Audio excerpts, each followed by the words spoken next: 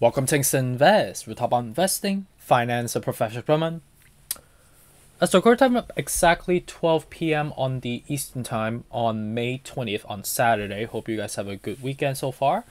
And apologies for not posting as frequently and consistently as I should be. I've been just traveling a lot and just been doing catch up on emails, on work, conferences, galas, and all that stuff that I've been going to a lot. So it's been a little bit extended physically and mentally. So apologies again for not being as attentive as I should be. But with respect to the overall market, something that we are still kind of gliding around in proximity compared to my last video and the videos before, is that we've been kind of trading around the same level for quite a long time so far. And if you look into the dates specifically, we've been kind of gliding around the same level since I would say March. And obviously we had this slight surge, and the surge was really cultivated by a mixed bag of different macro catalysts, right? But the main prominent factor that drove the elevation was really due to the failure of the banking sector with respect to SVB, Signature Bank, Credit Suisse, and even First Republic Bank subsequently closed down.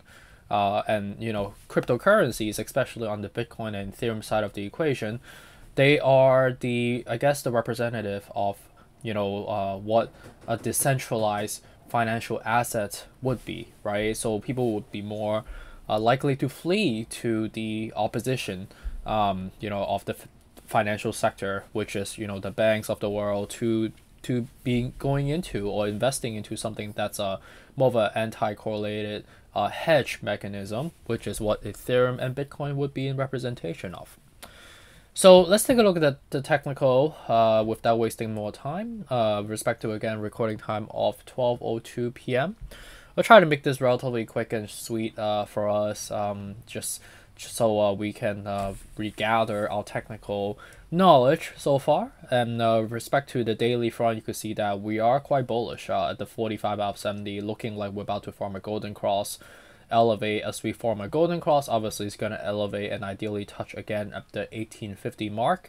We might even hover around the 1900 mark, but again, 1850 is more of a substantive resistance level or support level, depending on if we have the shot of actually reaching that level. But on the weekly, you could see that clearly we are showing some opposition right now, right? And this is basically an extended cross section that we've had seen, basically since July of last year, which we have been, trading around the same momentum for quite extended period of time, exactly 10 months, to be specific.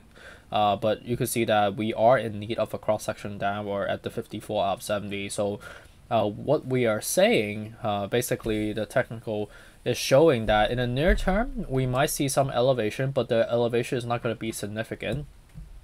But in the weeks out, again, right, we do need to kind of cross down before we cross up. So that means we do need to see some correction down the road.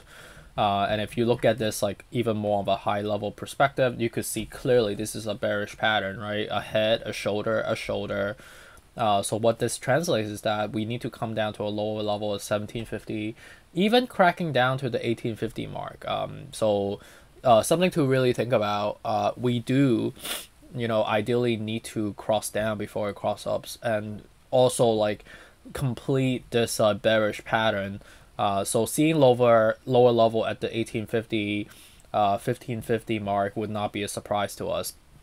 But as we get over the hump and get over the logical, technical dynamics that we need to get over, we are relatively bullish on the monthly.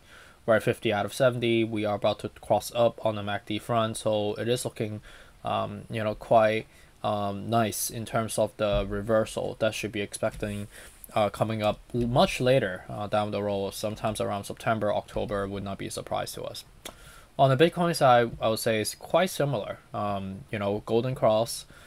Weekly, it is looking like we need to cross down as well at the 55 out of 70. So Bitcoin is a little bit more extended compared to Ethereum.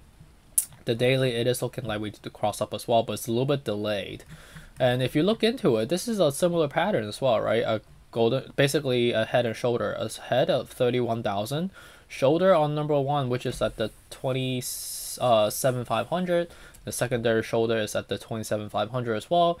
So we are obviously in the mid of forming a head and shoulder pattern, which is, you know, something that we are seeing across the whole crypto market. So again, some short-term elevation would not be a surprise, but just know the fact that it's not going to be long-lasting from there. And just to touch on the industry on the equity side of the equation, it is showing some opposition effects. The pattern looks quite opposite actually. We are forming a reverse head and shoulder. So this is a 345 at the bottom, which is the reverse head. First shoulder is 36, secondary shoulder is the 365 again.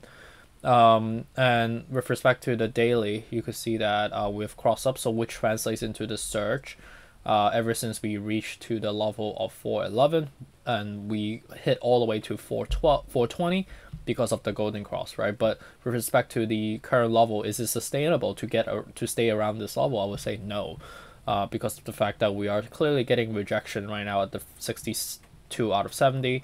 Weekly is also in need of a cross down before we go up, right? So again, short term we might see some elevation, but in terms of like weeks out, we do need to see some correction for the market to replenish its momentum, and then allow for the monthly to take over, which on the monthly you could see that the technical spectrum is quite bullish from here. So something to think about.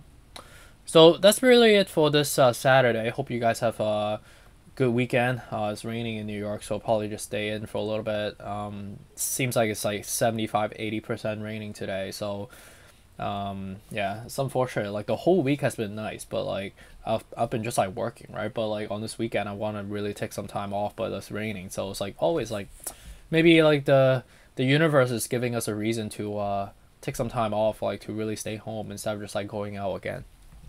But anyways, have a good one. I appreciate you for checking in again, and take care. Bye.